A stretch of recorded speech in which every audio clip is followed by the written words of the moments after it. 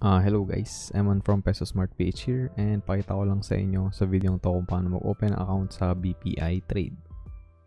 So yun, unang step syempre punta kayo sa bpitrade.com. I-link ko na lang yung lalagay ko na lang yung link sa description sa baba. So yeah, click nyo lang yun. So punta kayo dito, open an account. Click nyo lang. Then yan, meron disclaimer dito. Kung trip nyo basahin nyo na lang, pero like basic stuff lang yan. Then, yan. Click nyo lang yung I agree. So, yan. Merong 10 steps dito. So, first, yan. Kailangan mo i-complete yung BPI Trade online application form. So, pili ka lang dyan, individual account or joint account. Then, itong FATCA questionnaire, kailangan mo rin yan i-accomplish. So, yeah. Download lang and then print. Then, fill out mo lang. Then, itong number 3 and 4, hindi siya necessary unless US person ka, kung citizen ka ng United States. Kailangan mo i-accomplish yung 3 and number 4. Pero kung taga Philippines ka lang naman, dito ka pinanganak and Filipino citizen ka, yun, skip ka na to step number 5. So yun, print and fill out the following BPI Trade account opening forms. So yun, kailangan mo yung application form, FATCA questionnaire, and yung IRS forms W9 or W8 pen if necessary for US persons yun. And then, number 6 is bring the following requirements to your BPI or BPI Family Bank branch. Yeah, punta lang sa pinakamalapit na branch ng BPI. And then, yun, magpa-assist na lang kayo sa customer service. And then, ayan, kailangan mo yung BPI Trade account opening forms, yung nasa step number 5. And then, original and photocopy of valid and unexpired clients proof of identification. So, yeah, mga ID lang. Actually, kahit nyo na ipa-photocopy, pinotocopy lang nung representative dun sa BPI branch na pinuntahan ko dito sa cash and carry yung mga yung mga ID ko, and then yun.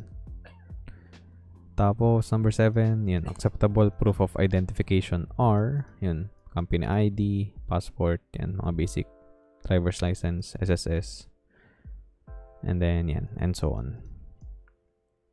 Then for clients within the Philippines, yan, sign forms in presence of the branch officer, yan. And request branch officer to verify your signatures. And then, yan, give complete signed and verified forms together with a photocopy of at least one acceptable ID. Yan, parang inuulit-ulit lang nila. Then, important, do not send your initial investment at this time. Kasi, yeah, ipa-fund nyo lang naman yung account nyo kapag nabuksan na gamit yung BPI bank account nyo. Then, blah, blah, blah, blah, blah. Hindi na siya masyado importante. And, ayun nga, siguro mga 2 to 3 business days lang, mapaprocess na agad yung account nyo. And then, through email lang naman sila nakipag-communicate. So, madali na yun. Basta, syempre, meron kang email address and halos lahat mo tayo meron nun. So, yun. Click na itong individual account. So, yeah, medyo mahaba siya. So, yun. Unang-una, kuha ka ng user ID mo. So, kunyari sa akin. Sabihin nating Eman. Yung pangalan ko. And then, yan. Lagay ka lang ng password mo. And then, yan. Security question. Pili ka lang. Then, yung answer. Then, yung currency code mo. PHP, syempre. Then, yun. Fill out mo lang. First name, middle name, last name. Basic lang. Basic info lang. Birthday, city of birth, blah, blah, blah, blah. Then yun yung email address mo. Secondary email. Gender. Yun, civil status. Single, married, widow, separated, divorced. Then yung citizenship mo. And then ito. Ito yung mga numbers mo. Yung mga TIN, SSS, GSIS, passport, driver's license kung meron man.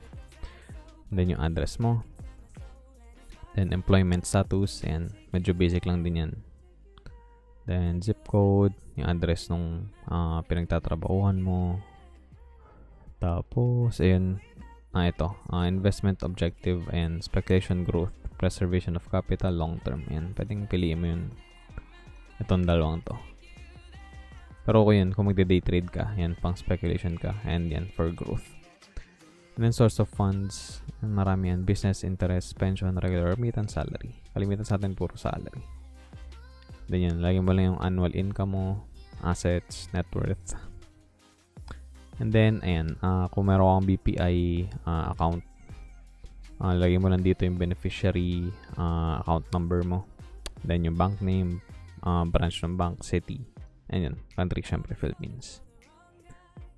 Then, ayan, click mo lang to. Kapag pagka may existing account na. But ayan, kung wala ka namang existing account, syempre, wala yan. Syempre, bago ka. Then, blah, blah, blah, blah. Ayan. After nyan, continue ka na. And pagka na-fill out mo na yan, magkakaroon siya ng like parang ready to print na file format, PDF format. Then yeah, save mo lang sa sa thumb drive. Then pa-print mo, or kung may printer sa bahay, yan, print mo na yan. Then yeah, basically ganun lang siya kadali. Mag-aantay ka lang ng 2 to 3 business days, and then yeah, email ka lang nila. Bibigyan nila sa yung account credentials mo, bibigyan nila yung initial password, tapos yun, papalitan mo. And yeah, you're good to go. Alright, yun na yung video guys. Quick video lang, quick guide lang kung paano magbukas kung gaano kadali magbukas ng BPI Trade account. Online mo lang gagawin lahat, and then yeah, isang punta lang sa sa branch ng BPI. And you're good to go. Kailangan mo lang ng funds, yun, transfer ka lang ng funds, then pwede ka na magsimula mag-invest sa stock market. And guys, if pinanood nyo yung buong video, na-appreciate ko yun. Thank you very much. And huwag nyo na rin kalimutan mag-subscribe kung gusto nyo pa ng mga videos na katulad nito in the future. And syempre, give this video a thumbs up na rin kasi makakatulong yun sa channel. Again, thanks very much for watching. I'll see you guys in the next one. Be Peso Smart.